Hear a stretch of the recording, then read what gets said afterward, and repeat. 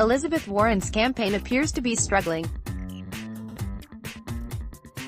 Her polling numbers are down, her fundraising is expected to be lower than last quarter, and she seems to be doing her best to veer back toward the center after months spent pushing a hard left agenda. In particular, the NY Times notes that Warren has quietly backed away from a focus on her big-ticket policy, Medicare for all. After months of attacks from other candidates, and questions and some blowback from both liberals and moderates, the most ambitious and expensive of Ms.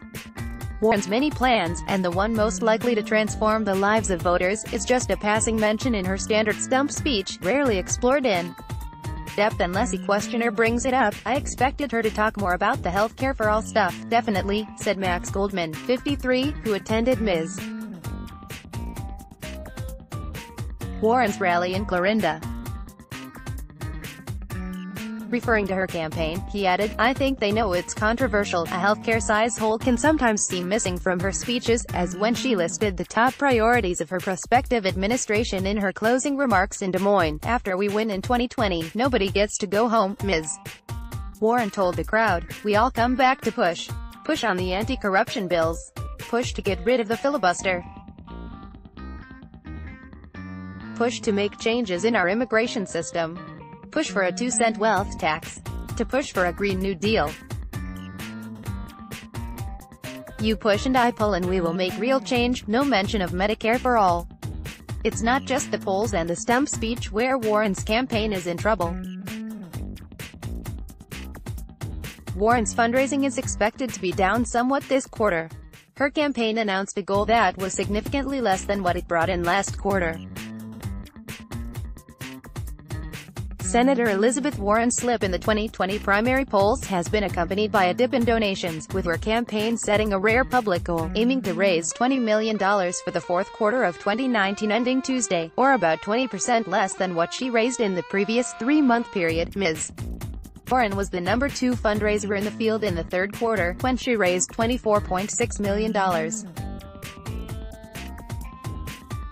But her campaign said on Friday that she was a good chunk behind that mark this time, with a little more than $17 million collected with 4 days left in the quarter. "It will be nearly impossible to match last quarter at this point. But we need to start closing the gap," read one Warren solicitation for donations. The Boston Herald published an editorial today laying the blame for Warren's recent decline on her far-left turn in the primaries toward a free everything approach.